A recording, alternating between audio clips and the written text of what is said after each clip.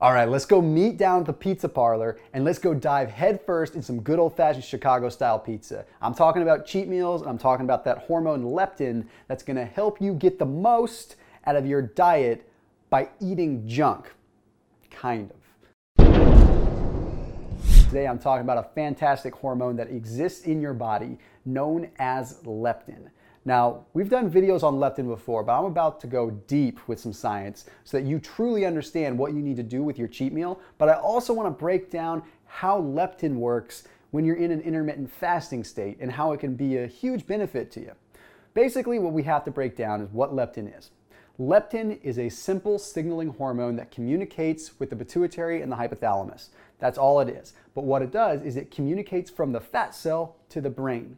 And its job is to tell the brain if there is enough fat on hand or not.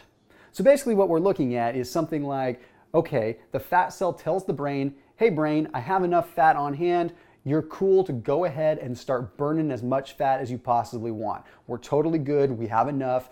Hang up the phone, get to it. All right? On the other side of the equation is when there's not enough leptin, then the brain doesn't receive the signal.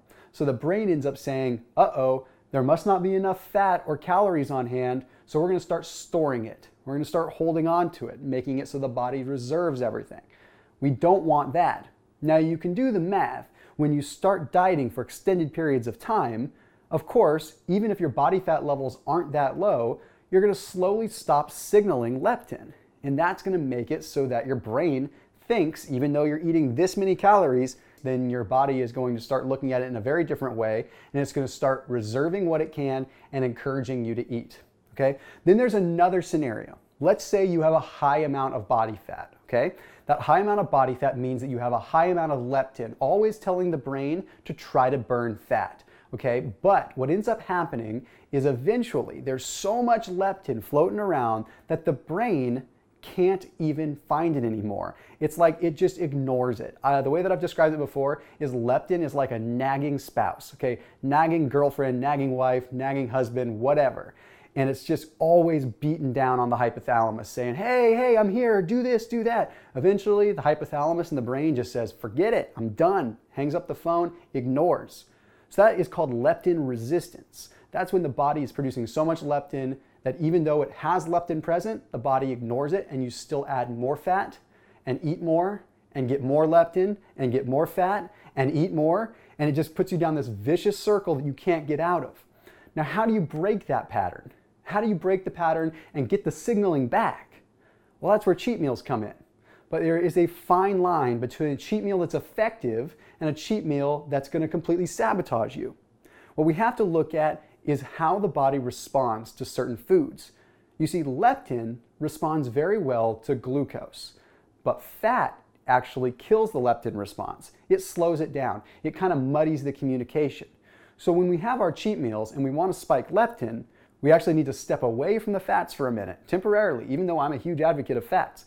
We want to spike up the carbohydrates so we get that leptin signaling where it needs to go, triggering the brain to actually start burning fat again. That's the whole idea. Okay, now let's look at intermittent fasting for a minute. A lot of people end up thinking that they're going to lose a bunch of size when they intermittent fast, so they're going to not get the goals that they really are after. But in reality, it's like having a cheat meal every single day. You see, you're depriving yourself for a little bit, then you break your fast, and when you eat, you signal leptin because the body's been starving. Now all of a sudden you have a leptin spike when you do eat. That doesn't mean you necessarily need to eat a bunch of carbs, like I said previously, but you do have that micro scale thing happening on a daily basis.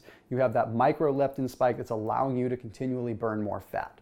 So at the end of this all, I want you to not be afraid to have a cheat meal every 14 days or so, but do one thing. Don't let yourself get in an emotional habit of having a cheat meal. Okay, let it be random. Listen to your body. If you need a cheat meal after 10 days, go for it. If you need one after 21 days, go for it. But don't get yourself in a pattern. All you're doing is creating an emotional response to food that the second you're under stress is going to become your default. And then you're going to go right back to old habits. So that's a little science on how leptin, the phone call between your fat and your brain, truly works. If you like these videos and you like more science-based topics, make sure you comment what you want to hear about.